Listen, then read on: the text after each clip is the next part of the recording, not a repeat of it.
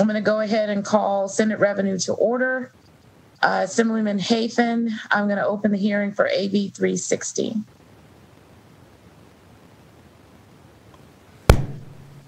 Thank you, Madam Chair. It's great to be presenting in front of you and the committee here today. For the record, my name is Gregory Hafen II.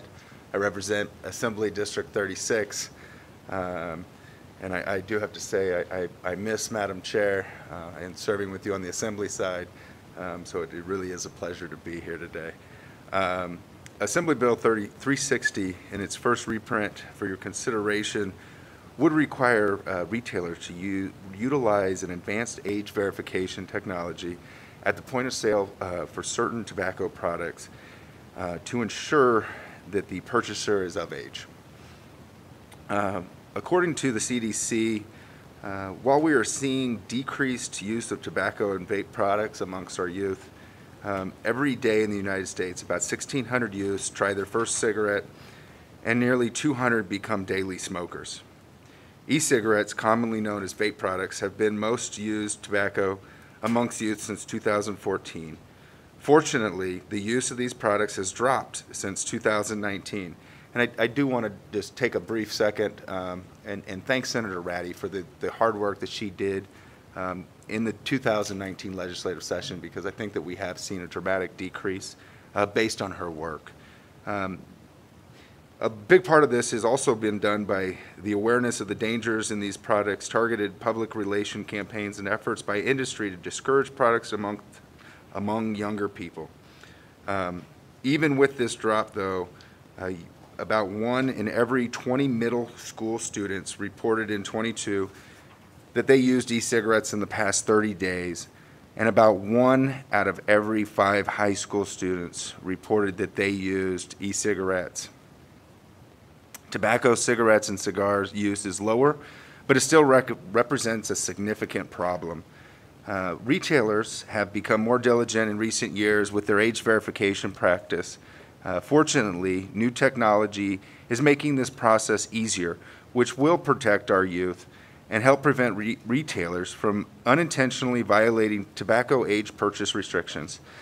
And this is where AB 360 comes in, to require the retailers to use a scanning technology or other automated software-based system to verify the age of the purchaser of a tobacco product.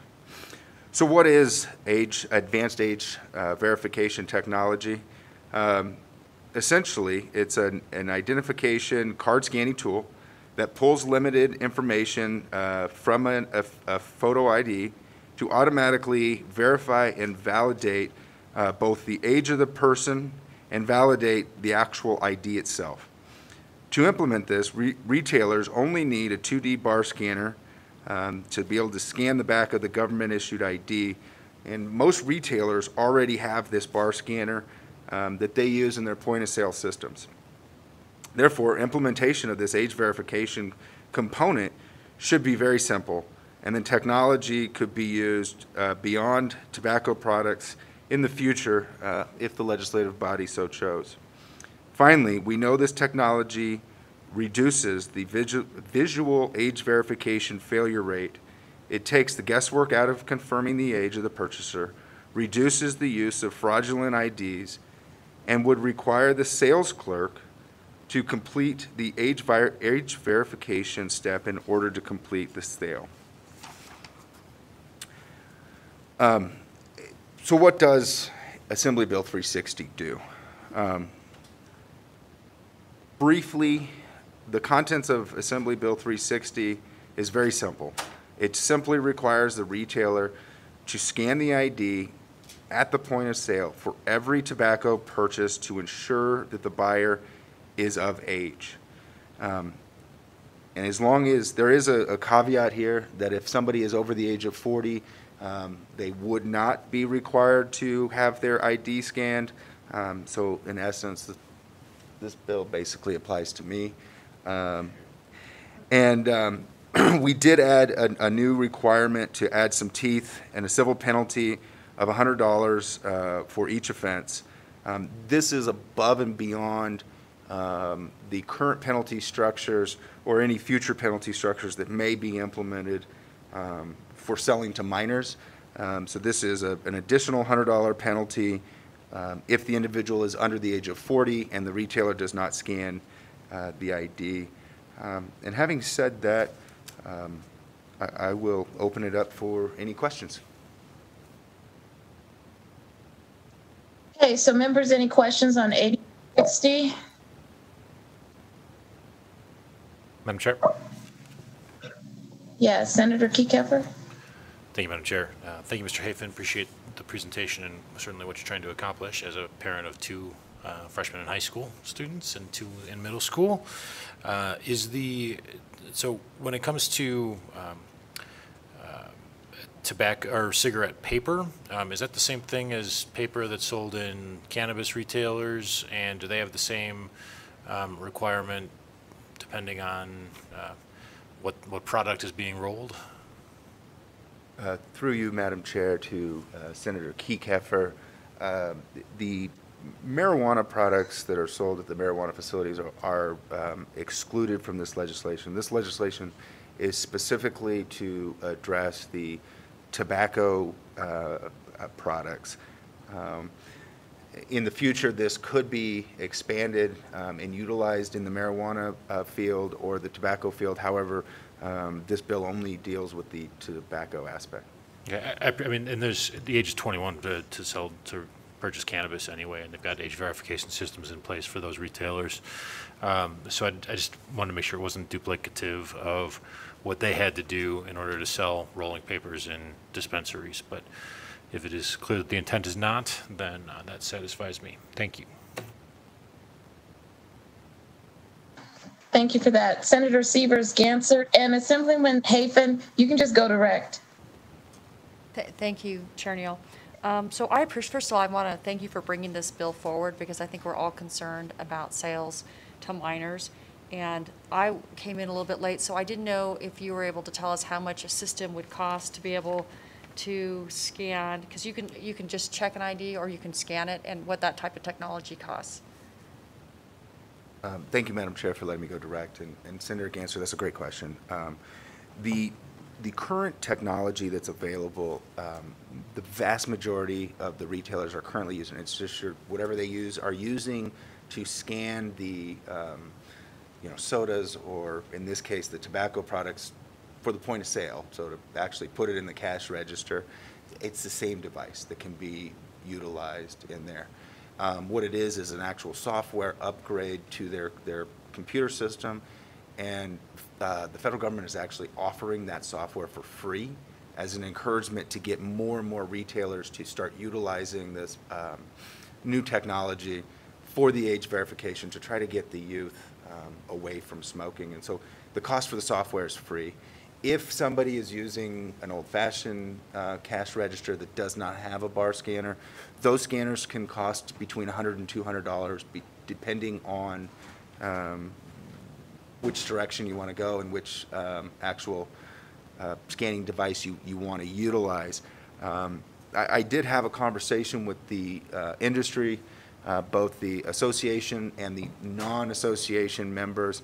There was about 10 or 12 of them that I reached out to that were not members, to kind of see what it would take for them to purchase the scanning device and get the software and implement it. They felt that within 12 months they could get that all up and running. However, with us living in the crazy pandemic time that we're living in, you'll notice in the bill the effective date is actually not until January 1 of 2023. And that was specifically put in there to allow the retailers and the convenience stores and those that do sell the tobacco products enough time to do their due diligence, and if they have to buy the $100 or $200 scanner, they can get that purchased. Or if they just have to get the software upgrades, it would give them enough time to get it implemented and up and running and working properly before this would take effect.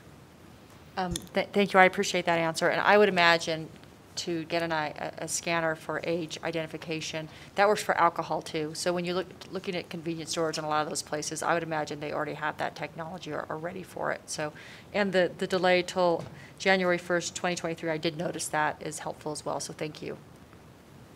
Thank you. Thank you for that. Senator Dennis? Thank you, Madam Chair. Not that I am wanting to promote anybody buying cigarettes. My thought process on this was, what if you have folks that are older that don't have ID, so they would have to, I mean, do you anticipate that that's going to be an issue? Thank you, Senator, for that question. And that is, that was a concern on the Assembly side that was brought to my attention. And that's why we put in here that the 40 years. So if you're under the age of 40, the ID would have to be scanned. If you're older than 40, you no longer would have to scan the ID, because you're right that some of the older generations don't. And so this would only apply to individuals under the age of 40, which still includes me, not for very much longer. Yeah, and that, so but at least, but the under 40 would still have to then, and you know, having, and once again, I don't know why I'm even asking these questions, because I don't really, you know, promote anybody wanting to smoke, but I have, at least my youngest had no desire to get a driver's license, and he doesn't have but now he does. But I've got a daughter and a daughter-in-law that look like they're middle school kids, and they probably will be until they're 30. I mean, one of them's almost 30. So anybody that's in that thing would probably have to get some, but are they going to, so I guess my question is, are they going to do some kind of a campaign to tell them, hey, you need to have ID, so that they know ahead of time to do that? Great question, Senator. And for the record, I could grow this beard at the age of 15, so I have the opposite of problem there. But yeah, so with the implementation of the Tobacco 21, there's a big push for making sure everybody understands the changes in the tobacco regulations. As part of that, I would assume that there would be some sort of education. However, there is not an education campaign component of my bill specifically, because this is specifically aimed at the retail industry implementing the software and just scanning the IDs. I'm sure that the second that somebody walks into the store to buy tobacco products and they're denied because they don't, they'll learn real quick. Yeah, maybe that'll be an incentive for them to stop. Yeah. I sure hope so, Senator. Thank you. Okay, thank you for the questions. I don't have any questions, so we will go ahead. Senator Ratty, that's pressing. Chair Neal, I just have one that I want to have on the record, just to make sure if it's okay. Go ahead.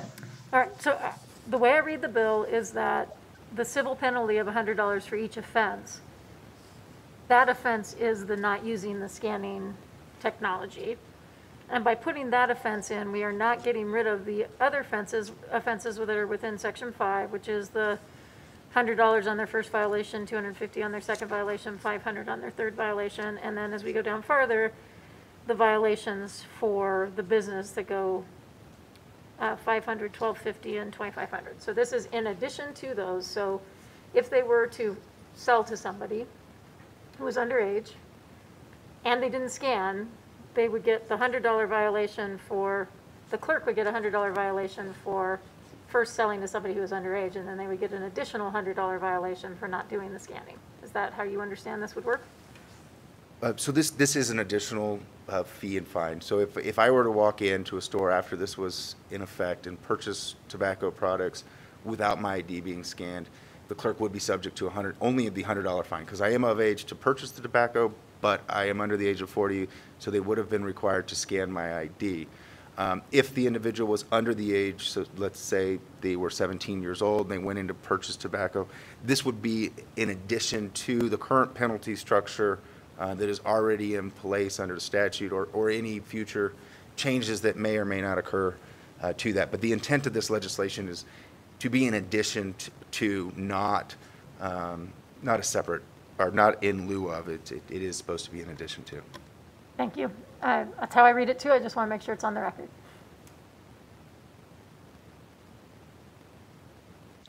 Okay, thank you for that. So we will go ahead and open up for support for AB 360.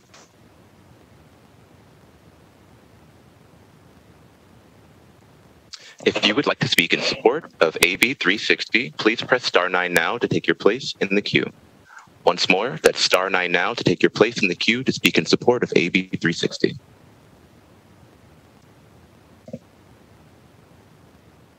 Caller with the last 3 digits, 223. Please state and spell your name for the record. You may begin. Brian Bedera, Bryan Bedera, on behalf of the Nevada Vaping Association. We are excited today to support Assembly Bill 360. Assembly Bill 360 does nothing but requires people who already should be being carded, to be carded, and ensures that we use the technology that's being used by the vast majority of the industry to card people 100% of the time. At the Nevada Vaping Association, 100% of our members already utilize this technology and have found that it is A, not cost prohibitive, and B, makes it much easier to train employees not to sell products to members or to minors. We encourage the quick passage of this bill by the committee, and we're proud to support it. Thank you so much. So BPS, really quick, I didn't know there was somebody in the room, so I'd like for them to go ahead and testify and support, and then we can go back to the phone line. Thank you, Chair. Thank you, Chair Neal, and members of the committee. For the record, my name is Elliot Mallon, representing the Nevada Petroleum Marketers and Convenience Store Association. We fully support AB 360 and believe it will help add tools in ensuring that only those legally allowed to purchase tobacco products will be able to do so, helping reduce underage purchasing and ensuring age verification compliance. Also, to make the record clear, and I appreciate Assemblyman Hafen saying this as well, other automated software-based systems include age verification systems in use today that rely on computer software or other automated technology to determine a person's birth year from a valid government issue ID. And that will help us with compliance and implementation of this. And again, we fully support it, and I thank you for your time today. Thank you.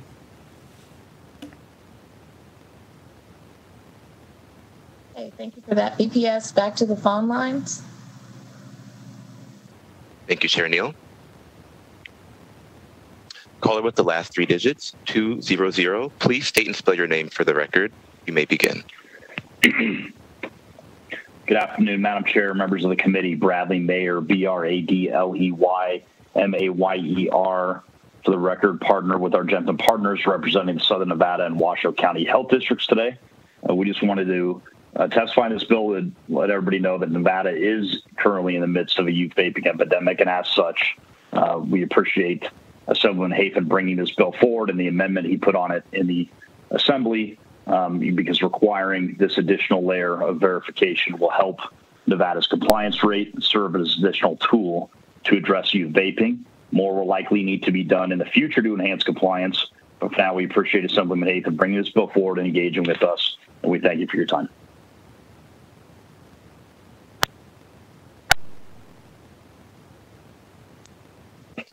Thank you, Chair Neal. There are no other callers wishing to offer support of AB 360 at this time. Okay, so we will move to opposition. If you would like to speak in opposition to AB 360, please press star 9 now to take your place in the queue. Once more, star 9 now to speak opposition for AB 360.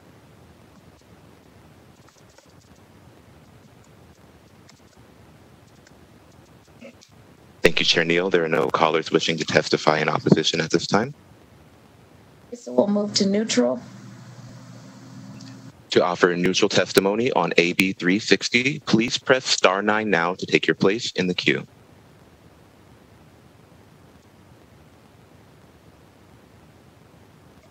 Thank you, Chair Neal. There are no callers wishing to offer neutral testimony at this time. Okay, thank you for that. So, Assemblyman Hafen, any closing remarks? Thank you, Madam Chair. And first and foremost, it's been an honor to present here. This was the first bill that I've ever presented on the Senate, and so I want to say thank you for that. And I have to thank Mr. Malin, Mr. Mayor, and all the other stakeholders that helped me get this bill to where it is today.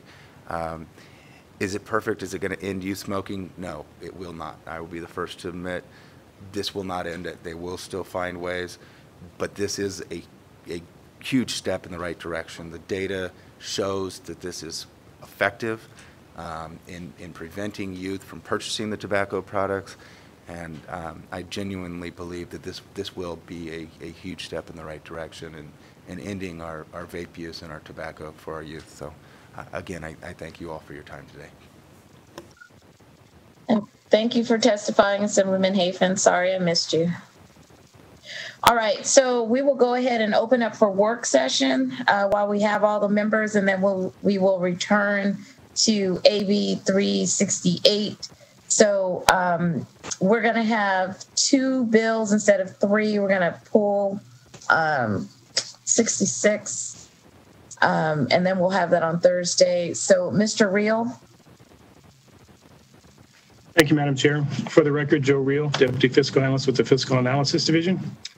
Our work session today begins with Assembly Bill 20 in the first reprint. This bill revises provisions relating to transferable tax credits for film and other productions, sponsored by the Assembly Committee on Revenue on behalf of the Governor's Office of Economic Development, and heard in this committee on April 29th.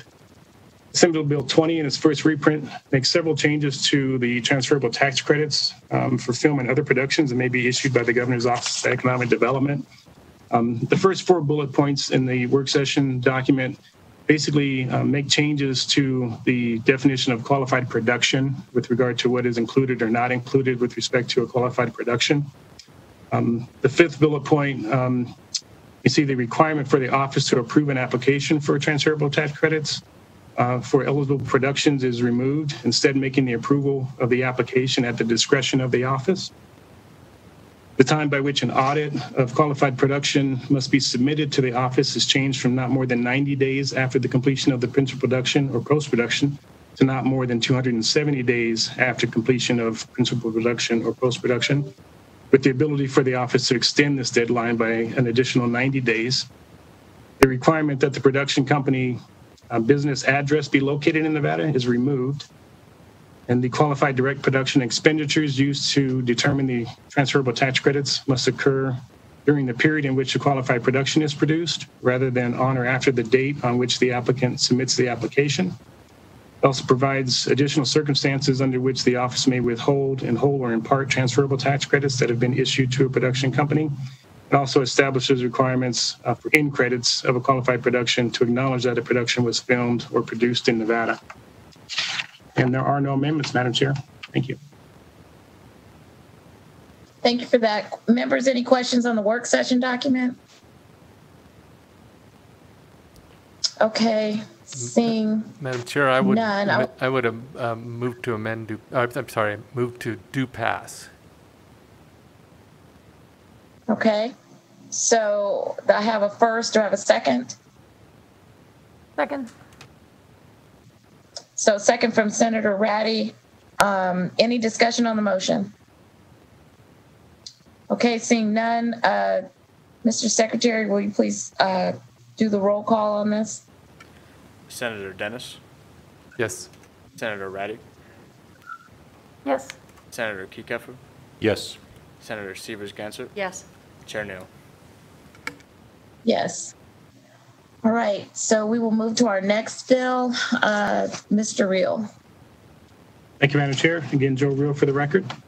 Next bill is Assembly Bill 69, first reprint, and this bill revises provisions governing economic development. Sponsored by the Assembly Committee on Revenue, also on behalf of the Governor's Office of Economic Development, and heard on April 29th. This bill makes following changes to provisions of Chapter 231 of NRS relating to the Office of Economic Development. The definition of motion pictures is amended to include feature films, programs made from broadcast or other electronic transmission, commercials, or other audiovisual media. The director of the Department of Business and Industry is added as a non-voting member to the Board of Economic Development. Provisions relating to the board are amended such that a majority of the voting members of the board constitutes a quorum. and the affirmative vote of a majority of the voting members of the board is required to exercise any power conferred upon the board. The name of the Division of Motion Pictures is changed to the Nevada Film Office, and the executive director must be appointed by the governor from a list of not more than 3 persons recommended by the board, rather than from a list of 3 persons. The library of the variety and extent of locations in the state which are available for the production of motion pictures must be made available on an internet website maintained by the Nevada Film Office. And the requirement that the registration filed with the Nevada Film Office be signed by the head of the department or agency authorized to issue business licenses on behalf of a county, in a county whose population is 700,000 or more, Clark County, is removed. And there were no amendments to this bill, Madam Chair. Thank you. Okay, thank you for that. Any questions on AB 69? Okay, I'll accept a motion.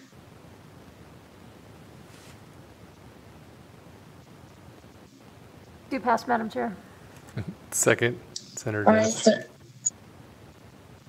Senator Dennis. So I have a first from Senator Ratty, a second from Senator Dennis, correct? Yep. Any discussion on the motion? Okay, Mr. Secretary, please call the roll.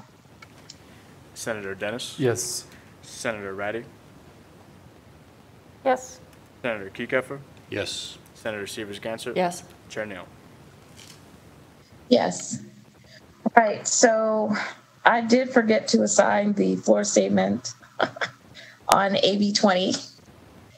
It's been a rough week, you guys. All right, I will. So the bill passes for AB 69. I will assign the floor statement to, I don't know, Senator Dennis, and then AB 20 to Senator Severs-Ganser. Is that all right? You've got some nodding of heads going on. Yes. Yes. Yay. I figured you had film tax credit, so Senator Dennis, you were the best for that one. Okay. All right. So now we will close the work session, and we will move to AB 368. So is Assemblywoman Benita Thompson there?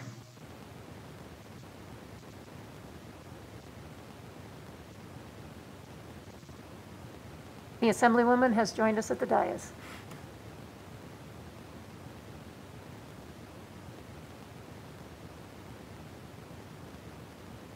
And it appears that you're on mute, Madam Chair. Dang. Oh, my God. Okay, Assemblywoman Benita Thompson, you may proceed. Thank you so much. For the record, I am Assemblywoman Teresa Benitez Thompson, representing Assembly District 27 in Northern Nevada. And I appreciate so much Senate Revenue Committee hearing AB 368 today. So I'm going to be taking us back in time a little bit. We're going to be talking about STAR bonds, one of our most favorite tax increment district financing tools ever. And as I prepared to exit in my final year of service to the people of the state of Nevada and the Assembly, there were some certain things I was looking back on that I thought, you know, we really should just clean this up before I exit. I'm, as a private citizen, I'm going to still continue to follow tax reports. I'm still going to continue to follow some of these financing mechanisms. And I realized that specifically the reporting on STAR bonds isn't really easy to read. So we require these reports, and they come to us through Legislative Commission, and it's hyper aggregated numbers. And so what I was seeking to do in Assembly Bill 368 to make it easier for all of us to read these things as private citizens is I'm de-aggregating some of the data that is being requested to be reported on these bonds for the life of the rest of the bonds. And yes, we still have life on the rest of these bonds. And so my apologies, because what I didn't do for the committee members, I want to apologize to chair and staff, is I didn't upload the report that is existing right now that we get through Legislative Commission. So I'll be sure to upload it for you so that you can see it and reference it. And then the mock-up that our wonderful tax staff did for us that would be the new revised version that the language would be asking for. So a couple of things that we learned in the journey when I was revisiting STAR bonds. One, there were a couple more of these STAR bonds out there than we thought. We thought they initially were all in northern Nevada, but there was actually one in southern Nevada. So there was one that we picked up that kind of took us a while to know that it was out there. So there was one more than we thought out there. Two, the other thing we learned about this is that just from looking at the reports and the information we collect from the Department of Taxation, we don't easily see what the number of years that are remaining on the bond, the number of payments on the bond, and whether or not those bonds are in kind of a good, healthy status. So some of the report I'm asking for is going to just give us better markers about where we are in the life of that project. It's also going to better identify geographic location so that we'll know generally where the area is. As many of you who are on this committee know, there might just be one STAR bond area that's one business as a proprietary business. So we are not seeking at all to have any proprietary information shared. Rather, what we're doing is asking for the report to come to us and describe which bonds, STAR bonds, are existing in which geographic location. And then if there's just one, perhaps say in a certain municipality, then they can aggregate that up to a little bit of a bigger area. But essentially what this is going to do is just help us to know a little bit more about what the money being pledged, the length of the bond, and the location of these, so we can continue to follow them out through the rest of the life of the life that they have in their bonding capacities. The other thing that you will see is an amendment uploaded to Nellis, and I thought, you know, I was here for at least one session where we were still trying to do cleanup on the bill sponsors bringing forward language to clean up some of the ways that we saw the reality of how these financing mechanisms played out in our communities versus kind of the initial thought of and the intent of how they might play out. And I thought we did so much work that to make sure that that these things weren't taken advantage of, but it probably is a tool of the past that doesn't quite make sense anymore. So you will see a conceptual amendment that I'm proposing just to go ahead and sunset the authorizing language on this type of tax increment financing mechanism. It's nothing that's being proposed to be used by anyone right now, and if it is, I would argue it's probably, from past experience, not the wisest path in terms of the world of tax increment financing that local governments could do. And so I think it makes sense to propose sunsetting the authorizing provisions. We'll keep the reporting provisions alive so that we can continue to watch these through the life of the bonds that are out there. That's my policy proposal to you folks today, and I stand open for questions. Okay, thank you, Assemblywoman Benitez Thompson. I'm trying to make sure that your amendment was uploaded. I did get it. And then I know that there was like a different number on it, so we went down to... Thank you, Madam Chair. We might need to... You're right. I think we transposed a number, and so we can correct that and get that to the sentence, but it's a big white piece of paper with one sentence on it that says sunset the authorizing language. I saw it, but I think that's why it wasn't uploaded, because I think it had a different bill number. My apologies, so, but Senator. That gets uploaded. It's fine, Assemblywoman Benitez Thompson. I know exactly what you're trying to do. All right, so members' questions. Madam Chair. Yes, Senator Keffer. Thank you, Madam Chair. I actually had a question potentially for our staff. In Mr. Reel's summary of the legislation, it indicates that potentially Section 2 of the bill would potentially expose some information that is currently considered confidential through the report issued in 271A.105. And I was hoping he might be able to walk me through that explanation, because I'm not sure if that's the Assemblywoman's intent or what that exposure might be.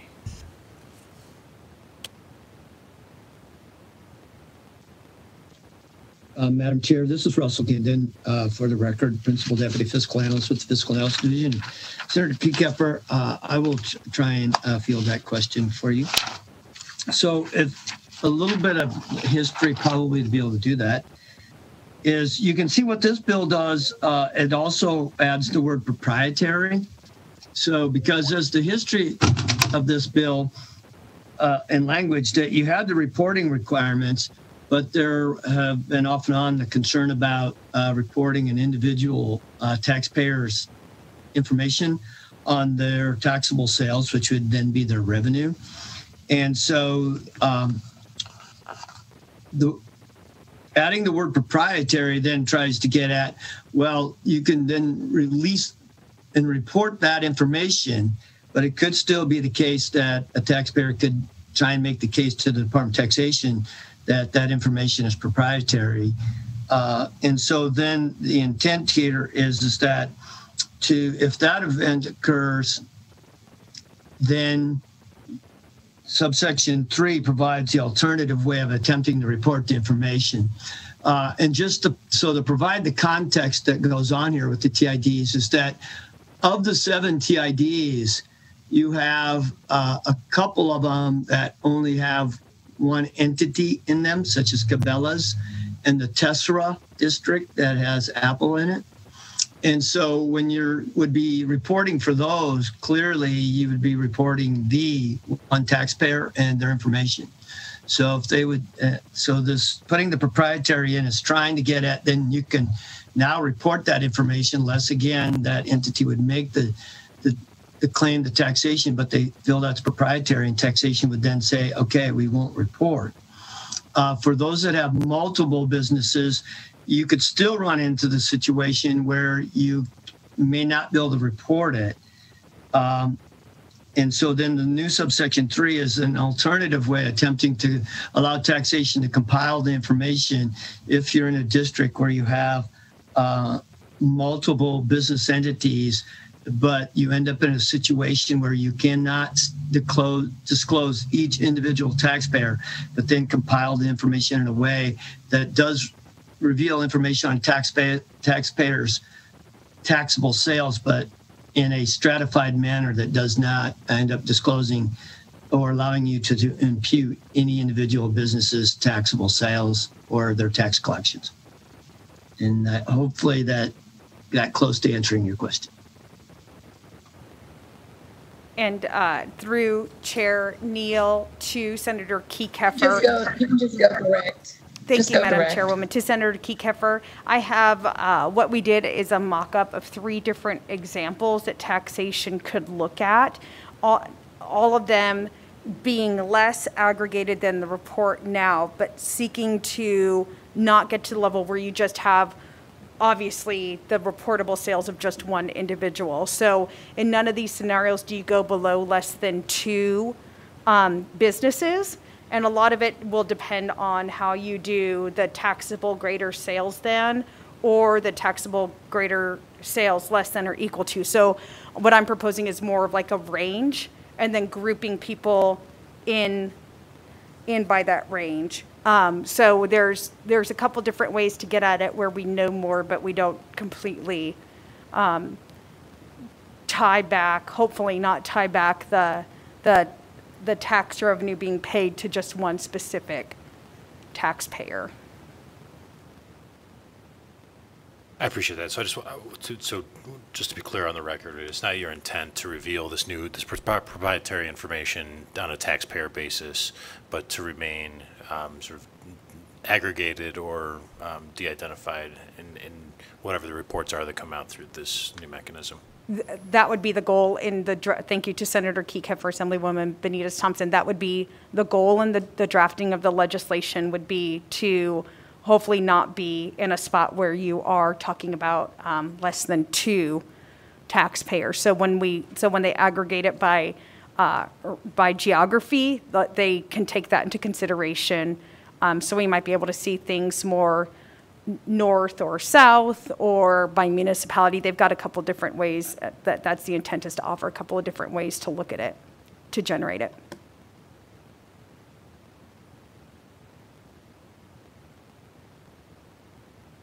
Okay, members, any additional questions? Madam Chair. Senator Severs Ganser. Thank you. I think Russell may have mentioned that the Department of Tax would have to, there may be discussions about what's proprietary and what's not. And so I guess that's one of the questions, whether a business has to come forward and say, we have proprietary information and we want to make sure that it remains confidential. I could see potentially some back and forth on that. Some businesses may not want their information disclosed, and they would have to approach taxation before it got disclosed, or would be disclosed, potentially without their knowledge, unless they're aware of this legislation. So just kind of wanted to get your thoughts on that. Thank you so much for the question. So to Senator Severs Ganser, this is Teresa Benitez Thompson for the record. So one of the things that we were looking to do is in the report as we have it right now, you get a couple of different pieces of data points, but nothing's going to give you an idea of whether you're looking at projects in Northern Nevada or Southern Nevada. There was also, because some of these are, let's say, and most of this is public knowledge, so just like in the same way that we're talking about Cabela's, right? Cabela's is one single taxpayer as a standalone district, but you go over to Sparks, and then you have Legends, which is kind of one district, but then made up of a whole bunch of little retailers. And so what we were trying to get at was a report that wouldn't, hopefully, say, this is Cabela's report taxable sales, because that's proprietary.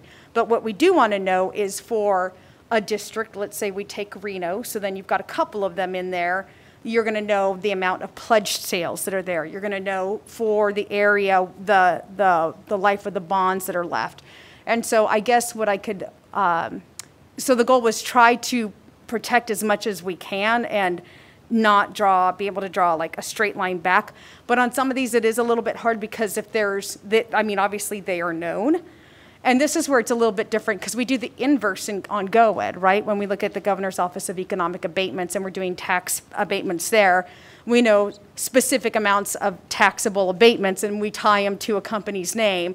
But on the front end, because it's actual taxable, it's actual sales and the tax that they're paying, that their sales are proprietary. So it's a little bit of working backwards in that way. But I guess I can check back with tax staff because there was a sensitivity to that. So if there's on the report right now, which I can also upload for you, that they fill out for the Department of Taxation, I think we could look at that and say what pieces would not, if there was a concern about a piece that they have to put down on the report being proprietary, like their name would not be something that we would want reported. Other than that, I think they only give like right now 3 or 4 data points as it is. But I think it was trying to tie it back to saying, oh, now we know exactly what the sales of this company are versus what the amount that they pledge against their taxable sales. Thank you. I appreciate the efforts for more transparency. I think it's just a little bit tricky because some of these districts have so few businesses in them that it's hard not to disclose who they are by just evaluating the information. And I think, several years ago when we took out the 2% for the LSST, I think that made some sense. So I know we've got 2 more now that don't have the LSST piece removed. So thank you.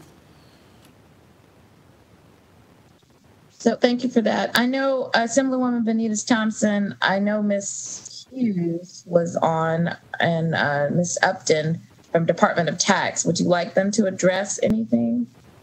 If you have them available, I think we've written this in a way that that allows them the ability to have a couple different scenarios in which they can collect information and report it while trying to keep that information proprietary, just depending on the project and the location of the project.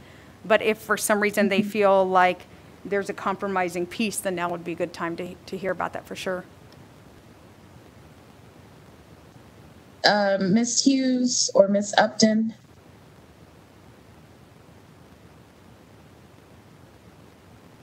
Or Director Young? I didn't see you. Good afternoon, Melanie Young, Executive Director for the Nevada Department of Taxation. And we've reviewed the provisions of the bill, and the way we currently do this is this information is self-reported from this industry, and we would revise the form to allow them to identify if that information would be proprietary. And then when we aggregate that, we would again take a look at the information to make sure we weren't disclosing any confidential information. And I hope that answers your questions. Thank you. Thank you for the commentary. Members, do you have any additional questions? Your Department of Tax? Okay. So seeing no additional questions, I will go ahead and move for support for AB 368. Is there anyone in the room? Wait, is there anyone in the room? Senator Ratty? It does not appear that we have anybody in the room who'd like to testify in support. Okay, great. All right, so BPS phone lines? Yes, Chair Neal, the lines are open and working. However, there are no callers on the line at this time. Would you like to take a moment to wait? No, I'm almost positive if they were ready, they'd be sitting there ready to say something. We can go ahead and move to opposition for AB 368.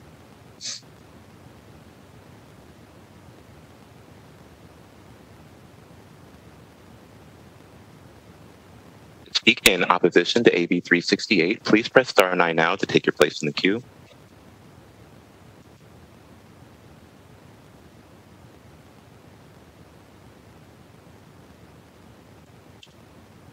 Thank you, Chair. There are no callers wishing to speak in opposition at this time.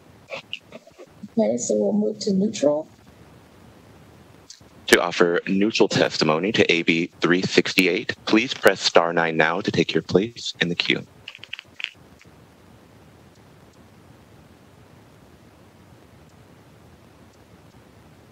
Thank you, Chair Neal. There are no callers wishing to offer neutral testimony at this time. Okay, thank you. So Assemblywoman Benitez Thompson, any closing remarks? No, she doesn't have any, thank you. All right, so we will close the hearing on AB 368 and open the hearing on AB 435.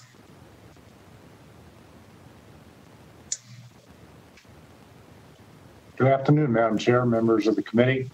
I'm Steve Hill. I'm the CEO of the Las Vegas Convention and Visitors Authority. I certainly appreciate the opportunity to be with all of you. Wish I could be there in person with you, and appreciate your time this afternoon. AB 435 is a pretty straightforward bill. It is related to the commerce tax that was passed in 2015, and a subparagraph here in subparagraph 1N that at the time attempted to clearly define both a person that was engaged in an exhibition, and at the time that intent, at least from the executive branch side, was that trade show organizers, meeting organizers, and all of those additional participants, including exhibitors and attendees, would be exempt from the commerce tax. That was implemented that way for several years, but the definition of who is included or what is included in the definition of a person and the definition of an exhibition has been brought into question over the past 18 months or so, and we feel that it is important for all those in the industry and frankly for the state that those two topics be more clearly defined. The industry is obviously exceptionally important to Nevada. Approximately 16-17% of visitors in Nevada come for meetings and conventions each year. They are are visitors that really help fill hotel rooms during the week. And it's very apparent now after having and still really not having meetings and conventions, particularly in Southern Nevada. We have high occupancy as our leisure travelers have returned on weekends, but our weekday occupancy is down around 50%. In addition to them simply filling hotel rooms, our meeting and convention visitors spend in our state at a higher rate than our leisure visitors and make significant contributions in a number of different ways. Our figures, as well as others that analyze this industry, are that these meetings and conventions support approximately 44,000 jobs in Nevada, over $2 billion a year in wages and salaries, and approximately $6.6 billion of economic impact. And that is the direct contribution that these meetings and trade shows make. If you look at the indirect contribution, those numbers go up by approximately 50%. So it's critical. They have also been an industry that has been completely shut down over the past 12 to 15 months and is just now getting back up and running, and certainly have a ramp-up period that is going to be difficult. And frankly, we've lost some of those companies, and they just weren't able to make it through the pandemic. So they are analyzing every aspect of their shows, including where they will have them.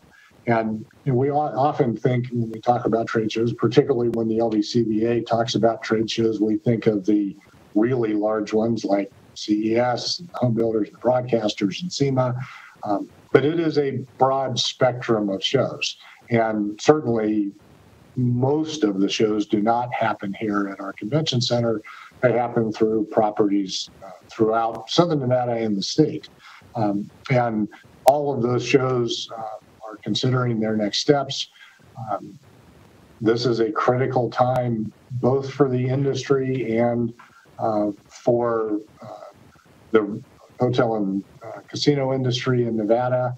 And the decisions they make now will be difficult to reverse if they decide that Nevada is not where they want to be in the future. So it's one more step that in the past has not been, this tax has not been implemented on them. As I say, it has been, that question has been called over the past 18 months. And we think it's important that we clarify the situation. And so I'm happy to answer any questions that you or the committee may have, and would appreciate your support of this bill. Thank you for that. Members, any questions? Madam Chair, this is Senator Ratty. Go ahead. So my only question is looking on page 3, section N, which is the relative section, right? So there are businesses who make a living helping smaller associations to conduct their business. And so I guess my question is it the intent that this would include a Nevada-based business who serves multiple clients and helping them to organize and manage their trade shows? And I'm looking at the second half, including without limitation, an organizer, manager, or sponsor of such an event. So if you're a Nevada-based business and you make your living helping those smaller organizations put on trade shows, are you included in that? Or is it really to the individual show? Senator Ratty, Steve Hill, the intention would be for those businesses to be included as well. Included in the exemption? Steve Hill, yes, that's correct. I do you sort out what portion of their business is actually putting on trade shows versus the other things that they do to help support those smaller associations? I'm really thinking of the association management companies. Senator Ratty, Steve Hill. Those associations are required to segregate their revenue in a number of different ways for several different reasons. They are typically nonprofits, so if they do things that create revenue that are outside of activities that qualify under that nonprofit distinction, they are required to separate that. Now, that would be a part of their normal accounting and normal reporting structure.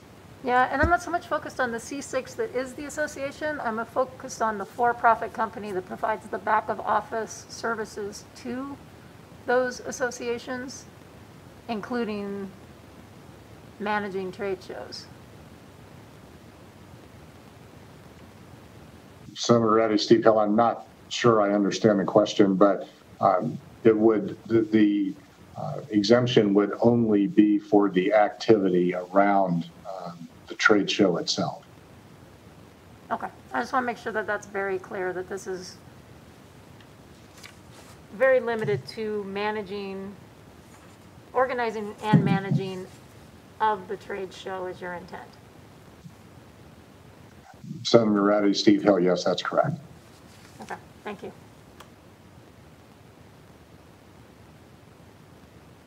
Members, any additional questions? Madam Chair. Senator Sievers-Gansert. Thank you. I just want to thank Mr. Hill for bringing this forward. I haven't seen him for a while, and appreciate the clarification. So again, thank you for the bill. And I think, as you mentioned, conventions will book out for years and years and years, and so we want to make sure we capture as much business as possible now so that we don't have entities relocate and potentially lose them for a decade at a time. So thank you. Thank you, Senator. Members, any additional questions? So I have a couple, Mr. Hill, and then I want to ask some questions to the Department of Taxation. So the conversation has been that it was originally not intended for these trade shows to be included. And there is this conversation, number one, around intent, legislative intent, or the absence thereof. But I guess what I'm trying to understand is Department of Taxation felt they were included. And there must have been a legal reason for why they felt they were included. And if that's the case, how do you interpret the way Department of Taxation viewed this already? I could have asked that better, but answer that. Senator Neal, Steve Hill. And just to be clear, I can only speak, and I was involved with this bill in 2015. I can only speak to the intent from the executive branch. It certainly would not speak for the legislature or what the legislature's intent was in 2015, but I was a part of that conversation toward the end of the session when this issue actually arose, and subparagraph N was added to that bill at the time toward the end of May in consideration of this topic being raised in this subparagraph addressing that topic.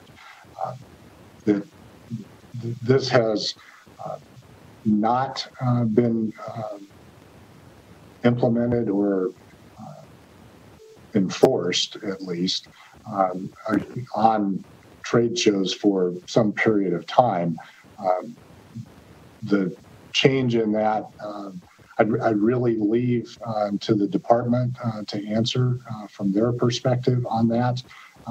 But a part of what created the question was one of our customers filing a commerce tax return, which I think in retrospect they probably feel like that was an error, but it caused the question to be raised.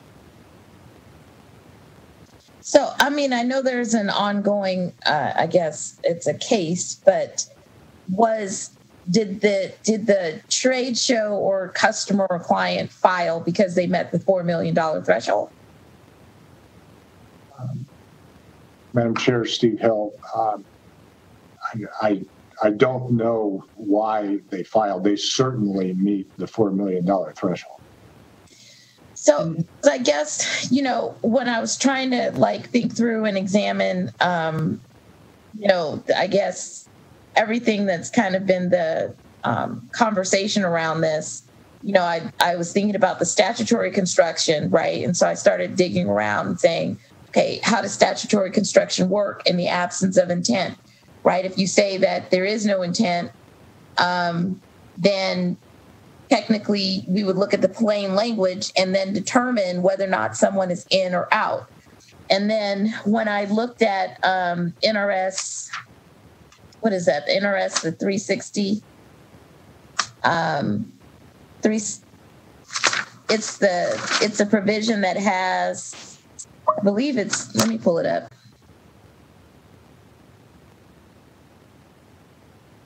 Yeah, 36780. I was really trying to get an understanding on, you know, so if there is no intent and we read the plain language seems to say that they may be a group of individuals that could have been included. And then when you read, further read into 36780, there's a they distinguish between participant and operator. And so what I got stuck on was who's an operator and who's a participant, because 36780 doesn't wrap them in, doesn't wrap in a participant. And so I want to know the distinction here, because I do feel that there is one, and I want it set out on the record about who is an operator and who is a participant. Madam Chair, if I could, this is Matt Griffin for the record with the Griffin Company, and I represent the LVCDA. If you could, I'd just like to offer a little bit of the statutory framework for you, because I've looked at this quite frequently. If you don't mind, I'm gonna have to turn my camera off because my video feed is spotty with it on. But for purposes, I direct you for the legal reasoning behind this. I think you first start with the assumption that a business entity in Nevada must pay the commerce tax if they are engaged in business in the state of Nevada, and if they meet certain criteria. And so in order to be required to be designated as a business entity in Nevada, the definition of that falls in NRS 363C.020. That section, and that's the section that Senator Gansert, Senator Ratty just referenced that we are amending. It says a person who takes part in an exhibition held in the state for the purposes related to the conduct of a business is not required to obtain a state business license. And then, so if you are taking part, quote unquote, in an exhibition, you are not required to pay a state business license. In addition is the section of the statute you referenced, Madam Chair, which is NRS 360.780. That section says if you are taking part in an exhibition and if the host of the convention is paying the flat rate under 360.787, then that person putting on the convention does not have to pay the commerce tax. So it's kind of a two-part analysis, which is if you take part in a convention and if where you're holding it, if they're paying that flat rate, then that the convention company does not have to get a business license or pay the commerce tax. That's at least the statutory understanding that I have of it, Madam Chair. I guess, so staying right there around the flat rate, I need you to distinguish this out. When is, in terms of the flat rate being applied and not applied to an operator versus a participant, I mean, listen, I mean, you visit trade shows, and you see the people who set it up, and then the operators who may be a part of the space. So I really need to understand a little bit more. Can you give me a little bit more information there? Yeah, with respect to the statutory language in 360.780, the term operator in that section is referring to the operator of the facility where the exhibition is held. So I'll give you an example. I also represent MGM. So say there is a convention being held at MGM. What that's saying when it refers to the operator, they're referring to MGM. If MGM is paying that flat rate fee under 787, and if the exhibition and if the person is taking part in the exhibition, then they do not have to pay the commerce tax, but the operator of the facility still owes that flat rate commerce tax. So I don't think, to your question, Madam Chair, I don't think the operator language here gets on to the people, at least in this section, it's not talking about the people that are operating the booths. It's talking about the facility that is hosting the event. And I guess this is why I'm like super stuck, right? And I know Senator Kieckeffer has a question, and I'm going to let him jump in, but I'm not sure I agree that the legislature didn't intend for these groups to take part in the commerce tax. So that's my first issue, right? And then my second issue is in the absence of intent, how the legislature or a court would then view that statute and then think about the history that is present, which is at this point, you guys say there's an absence of an intent, but we knew that the commerce tax was meant to be more inclusive because the whole goal at the time was to create a broader base of businesses and to really try to buffer the state. It was a big deal. I was currently sitting on revenue, and the conversation was to broaden the base, not to reduce it.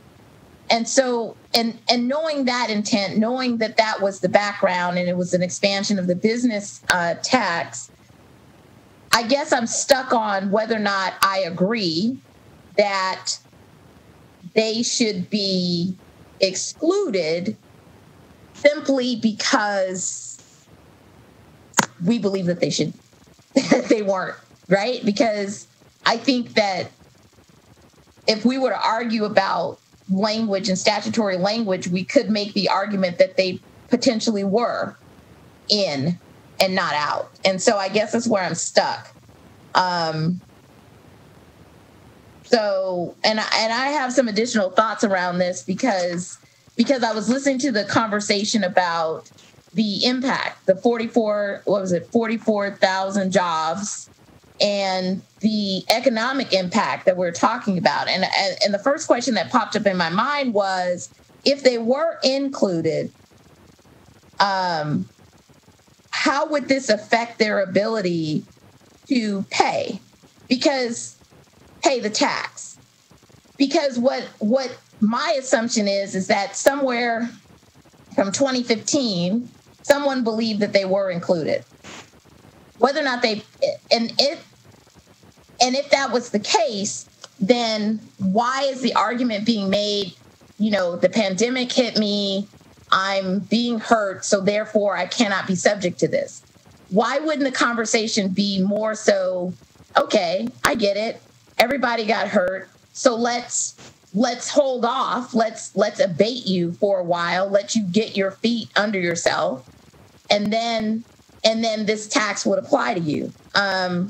Why is it just a total exclusion out rather than trying to find the other way? Senator Neal, Steve Hill, a couple of things. I think actually the conversation you and Mr. Griffin had illustrates the need for this bill to make it clear. That's why we have brought it, because there are now different thoughts on that. To answer your question, I am not trying to say that this industry doesn't have the capacity to pay the tax. There may be a few that would feel that way, but most would not. What I think this bill is really about is Nevada putting its best foot forward for an industry that is critical to have return to the state. And having gone through a period of a number of years where we have said that this industry and have behaved as if this industry is exempt from this tax, and then changing that position right now, whether that applies immediately or applies when the pandemic is over and economics are back, that message will be sent either way. The relative risk of losing any of these shows would tend to overrun the amount of revenue that these shows would contribute through the commerce tax. They contribute in so many other ways from a fiscal standpoint, as well as a job creation and economic impact standpoint, that we feel like it's important that this be clarified and be clarified in this way. All right, I will let Senator Kekeffer go. Senator Kekeffer, and then I'll come back. Thank you, Madam Chair. I appreciate it. I think my interpretation of this bill has always been that it's clarifying. My first read on it, and the way I read it after this conversation, remains that this is a clarification of paragraph N, which, when we originally put it into the bill in 2015, related to an exemption for organizers of these events. That's why it's there, right? I think if we didn't mean for them to be exempted, paragraph N wouldn't exist in the first place. So I see it that way. I do have a follow-up question on behalf of Senator Ratty, however, because she had to depart. And I think it relates to the question of the language without limitation. So her question would be specific to a Nevada-based company, right, that participates in some of these events. For example, if it's a Nevada-based electrical contractor whose sole line of business is to help set up the electrical in the convention center, right, would they potentially be exempted through this, even if they meet the threshold? Senator Kekeffer, Steve Hill, it's not my understanding that they would. The contractors working on behalf of these organizers are not, I don't believe, contemplated in this language. Okay. And if that's the intent, that's sufficient. Thank you very much. I appreciate it, Mr. Hill. Thank you for that. So I want to ask a question to the Department of Taxation. So Department of Tax Director Young, why did you think that these trade shows were included in the commerce tax? What was the thought pattern? And what legal basis did you believe that they were included? So thank you, Senator Neal. Melanie Young, Executive Director for the Nevada Department of Taxation. The way the Department of Taxation has interpreted the section N that's subject here is that it was based upon a exhibitor, which is somebody who participates only in, as for example, would be a vendor, somebody who is a part of that trade show that is exhibiting or sharing their wares. And so that's how the department has interpreted that subsection N.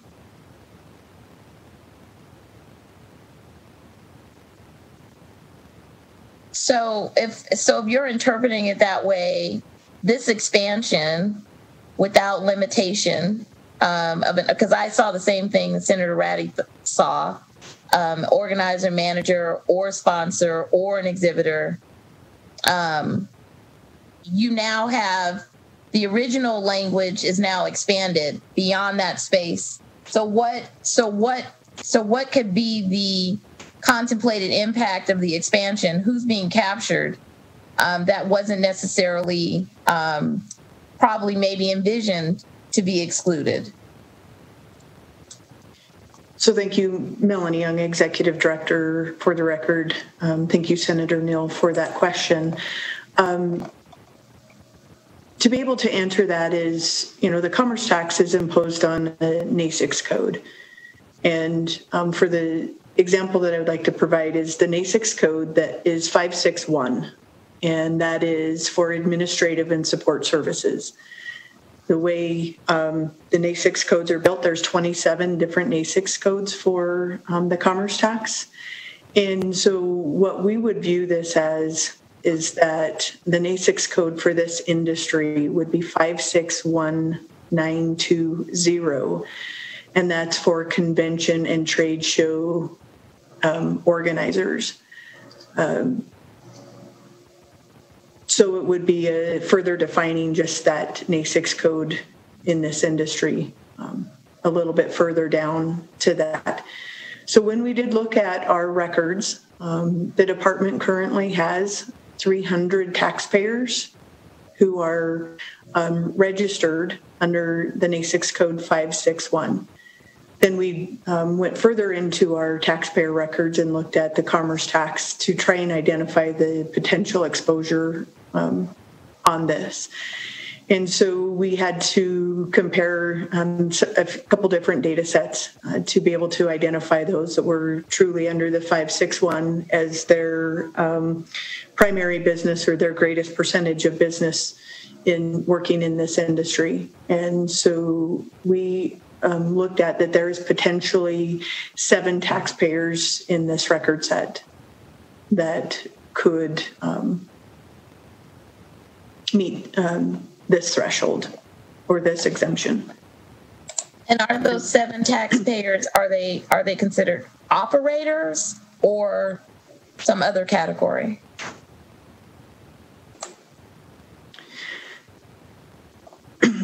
Excuse me, Melanie Young, Executive Director.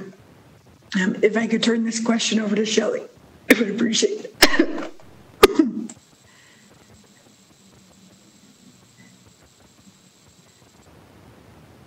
Good afternoon, Shelley Hughes, for the record, with the Department of Taxation. These would be those entities that would be under the NAICS code 561920, which would be convention and trade show organizers. So they would fall under those establishments primarily engaged in organizing, promoting, and or managing events, such as businesses and trade show conventions, conferences, and meetings.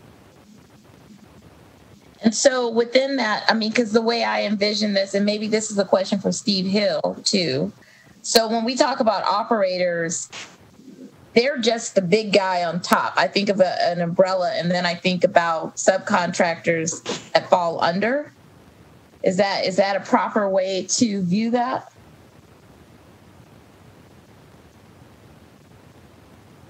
Shelley Hughes, for the record. Senator Neal, are you asking that question of me? I want to ask that to Mr. Hill. Okay. Sorry. Senator Neal, Steve Hill. So in this umbrella, and you described that correctly, there's typically a trade show organizer or a meeting organizer. An association can own a show, a trade show organizer can own a show, and then that would cover the exhibitors and the attendees. It would not cover those outside of that group. Okay. And then in regards to so if Department of Taxation believes that there's 7 operators, and they've been a part, I guess, of what's been going on for a while. I guess what I'm trying to break out is how are they, what is their revenue? I mean, I know you said it was 6.6 billion. Is that in totality of direct? That's coming from seven operators? Senator Neal, Steve Hill, and certainly the department can weigh in on this as well. The 6.6 billion is economic impact, not revenue to trade show operators. That is in there, but that is small percentage of the $6.6 billion. The majority of the economic impact is what the show brings by bringing all of we have approximately just slightly less than a normal year, 7 million visitors that come, attendees for meetings and conventions. A big portion of those, 25%, are the exhibitors themselves. The trade show organizer is typically a much smaller organization. Okay, so do you know what's the average revenue for an operator? Like, I'm asking you, Mr. Hill. Senator Neal, the 7 operators, I believe, are just simply the 7 who have filed.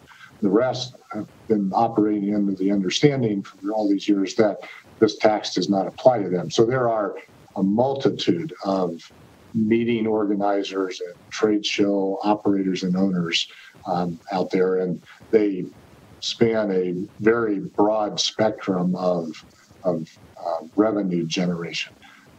Our largest customers are big publicly traded companies, and our smaller customers are just, like any small business. So that whole spectrum exists. Okay.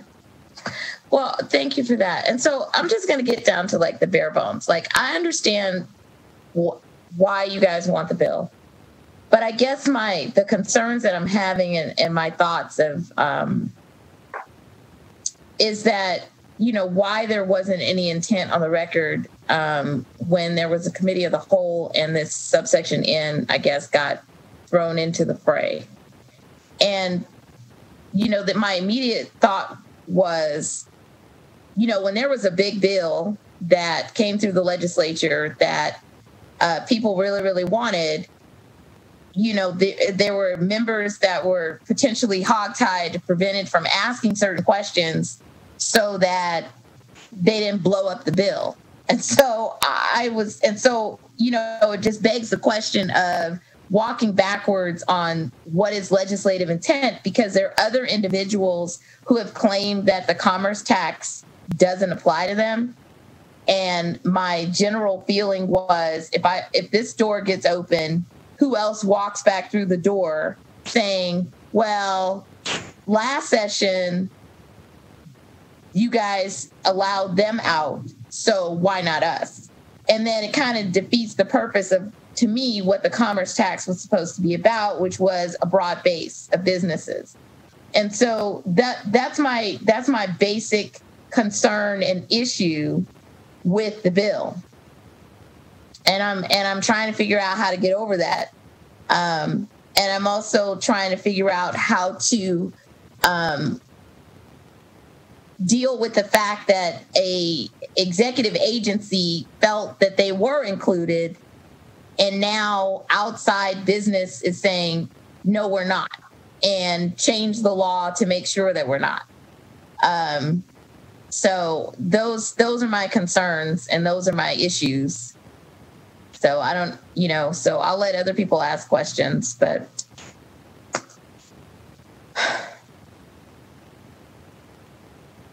Madam Chair. So go ahead, Senator Kekeffer. Thank you, Madam Chair. So I guess this has been on the books since 2015. How many of these companies have actually paid commerce tax, Director?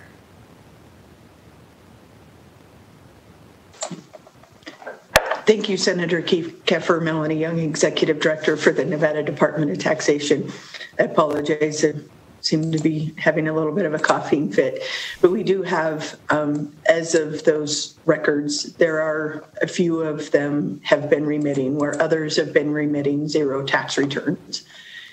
The Department of Taxation, if a business is under $4 million, they only have to check a box, and that tax return is submitted prior to the 2019 session, when we brought forward SB 497 that exempted businesses from having to report. And so currently there are a few in that 7 that are remitting some tax, and then there's some that are not remitting under, and it is that maybe they're under the threshold. Yeah, or potentially, or that they think they're not, that the tax doesn't apply to them, right? Because there are, I don't know how, I'd venture hundreds, potentially thousands of these companies. I mean, if you look at the number of conventions we have on an annual basis in Las Vegas, the fact that a few have decided to interpret this to apply to them puts them in the vast minority, not the vast majority of these companies and their accountants who have interpreted it this way. So, I mean, in my mind, everything sort of hinges on the question of whether we think an organizer participates in an event. And I don't see how they don't. I think that's what they do. It's the nature of their business. And also flashing back to those hearings as the chair referenced them. I mean, there was a lot of material to go through and to get down into the sort of nitty gritty of what we're discussing here today. I mean, we know how legislative hearings go. They don't always provide ample opportunity for that sort of thing. But I again get back to the idea that this was inserted specifically for this purpose, and believe that what we're doing is primarily clarifying the intent as I understood it at the time. Thank you. Okay, thank you for that. Any additional comments? Okay, seeing none. I will go ahead and move in for support for AB 435. Is there any in the room? So the person who is currently in the room, can you come to the table? Good afternoon, Chair Neal and members of the committee. For the record, Paul Moradkin, M-O-R-A-D-K-H-A-N, with the Vegas Chamber. The Chamber is in support of AB 435. In the Chamber's perspective and opinion, this legislation does provide clarity to what we believe was the original intent of the commerce tax that did not apply to trade shows and events from our observations and discussions and recollections from the 2015 legislative session. We agree with the remarks made by Mr. Hill from the Las Vegas Convention and Visitors Authority and Mr. Griffin. We believe this clarification is important to supporting our tourism and convention industry as part of our economic recovery. The reality is, states like Texas and Florida are aggressively going after our convention and trade shows, and cities like Orlando, Chicago, and San Francisco are also doing the same. We saw this before the pandemic, and they will only continue with their efforts to go after more of our convention and trade shows.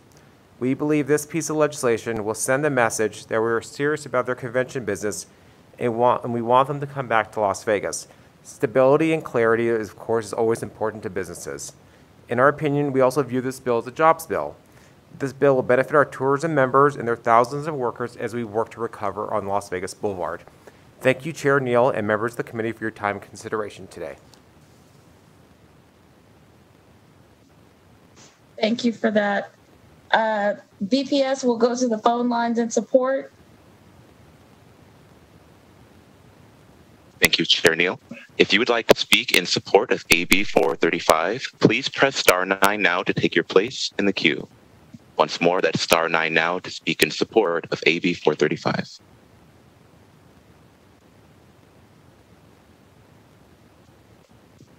Thank you, Chair. It appears there are no callers wishing to speak in support at this time. Okay, so we'll move to opposition for AB 435. To voice opposition to AB 435, please press *9 now to take your place in the queue.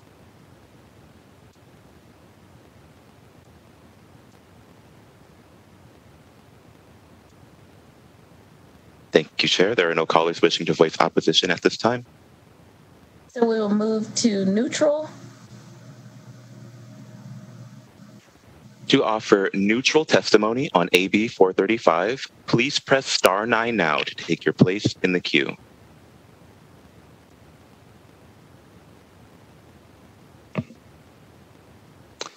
Thank you, Chair. There are no callers wishing to offer neutral testimony at this time. Okay, so Mr. Hill, any closing remarks? And I will say it was, it is good to see you. I mean, you have a beard and everything, but it's good to see you, even though I'm in disagreement.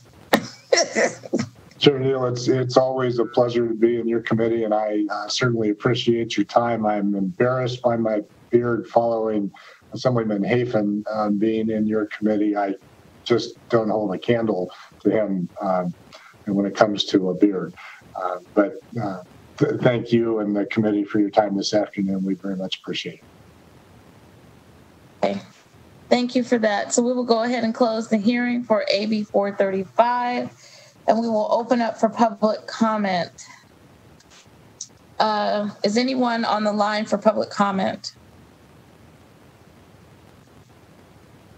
If you would like to make public comment on today's meeting, please press *9 now to take your place in the queue.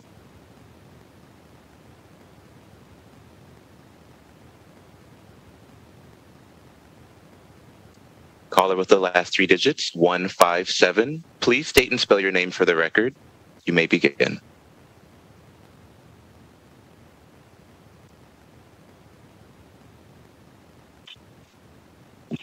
My name is Susan Kaiser, and thank you for this opportunity. I'm making public comment today to ask for your support to really fix SB 543 and support AJR1. Tax abatements as incentives for companies have been on autopilot since the Great Recession. Those decisions brought some diversity to our economy, but it has not been without a cost. School funding took an even bigger hit with IP1 monies for education, voted on and passed by the people, supplanted to pay for other state programs. Since that time, actions to increase funding for education have been rebuffed, with the exception of the commerce tax for categorical education funding. As an educator lobbyist for over 20 years, legislators have told me that, quote, we are broke, end quote, or that, quote, it is up to the leadership. In short, the buck is passed. The evidence is mounting that poor funding of Nevada public schools has impacts on our economy. The Funding Commission recently reported that Nevada education funding must be adequate to meet the future needs of our Nevada economy, as defined, adequate as reaching the national average. Yet, on Education Lobby Day, only 2 weeks ago, few legislators took the NSEA pledge to meet that goal. I want to thank Assembly Members Anderson, Haragay, and Watts for their signatures. Whether you are a legislator in your first term or in your last, you are serving today, and you are serving the citizens of the state of Nevada at this exceptional moment. It is on your collective shoulders to look at funding solutions for education into the future beyond the gift of the rescue money from Uncle Sam. To quote Mike Kazmersky, President and CEO of EDON, Washington cannot fix our antiquated tax system, one that has contributed to education funding's long-standing decline. Wyoming has figured out how to tax their minerals such that their schools are funded 10th in the nation, while Nevada, our schools are funded at 48th. That is simply not good enough for our kids. Please, really fix SB 543 and support AJR1 because it needs to be done. Thank you. Okay, thank you for that public comment. Is there anyone else on the line for public comment? No, Chair Neal. The public line is open and working. However, there are no other callers at this time. Okay, so we will go ahead and adjourn Senate Revenue. Members, thank you for your time. Good afternoon.